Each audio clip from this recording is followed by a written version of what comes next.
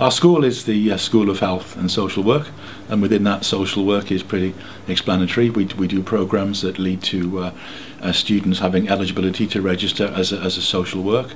The health area is much bigger and includes the allied health professions, which includes physiotherapy, paramedics, diagnostic radiography, radiotherapy and physiotherapy. And then we have the nursing areas. Now, nursing programs are divided into a number of fields, and we've got learning disabilities, we've got mental health, we've got children's nursing, we've got adult nursing, and we've got primary care nursing.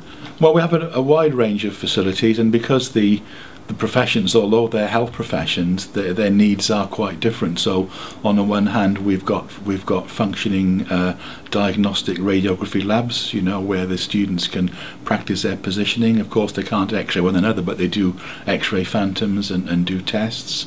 And the same within physiotherapy. We have physiotherapy labs where the students do a lot of work on themselves. There's very, very practically orientated, the physiotherapy courses, and we have a number of laboratories which the nurses use. They use it for manual handling and for, you know, a whole range of procedures that they're likely to find in practice. Now, our main focus with our students is to get them to a position when they come to graduation that they are eligible to apply for registration with either the Health and Care Professions Council or the Nursing and Midwifery Council. That really gives them a license to practice.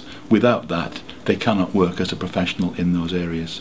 We're looking clearly for their academic background, and we're looking at their qualification to see whether they can really benefit from doing the course. We certainly have a widening access policy, and we want to really value add to the students who come to us, but we're also looking for a really enthusiasm in the subjects.